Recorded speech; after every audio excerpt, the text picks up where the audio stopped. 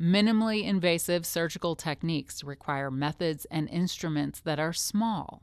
When combined with robotic surgery, Dr. Gregory Ward performs procedures with precision and flexibility. I'm making the instruments do what I would want to do if I were like a tiny little robot, inside someone's throat. If I could like shrink myself down, like that's what I want to do, and this allows me to get closer to that fantasy, being able to operate anywhere. Fantasy or not, the capability has advantages. Imagine a soldier the size of an insect.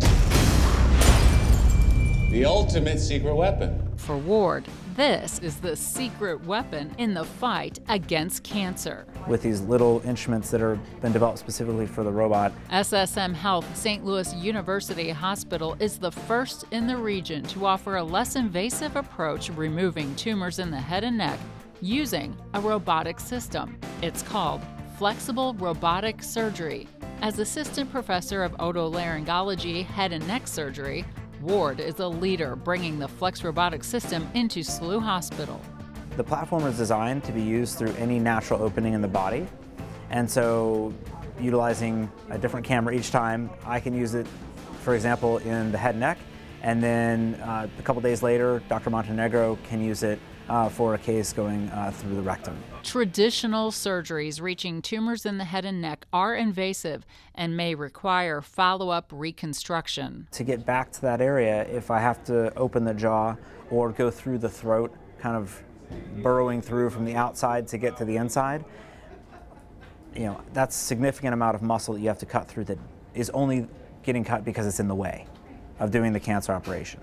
There are other muscles we cut to get the cancer out, but I'm cutting through a lot of extra tissue, and that increased risk of infection, increased pain.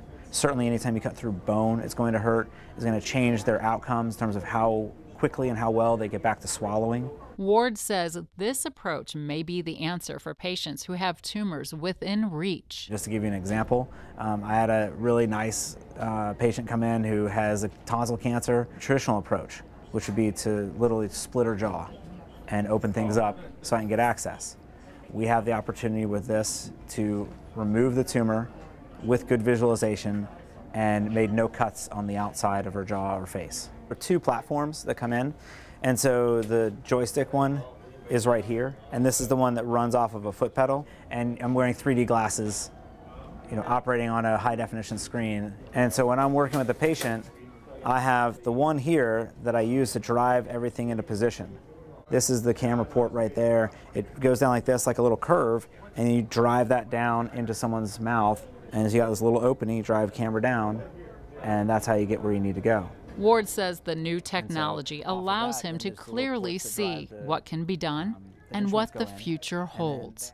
Doing things that I literally, you imagine I can't stick even one hand in a patient's mouth, let alone two, to operate, and then to do it with high definition with these little instruments that are been developed specifically for the robot. I'll be honest, cancer surgery is never fun. I'm constantly thinking like I've got to do this right, but it's certainly nice to get the view that I can with this.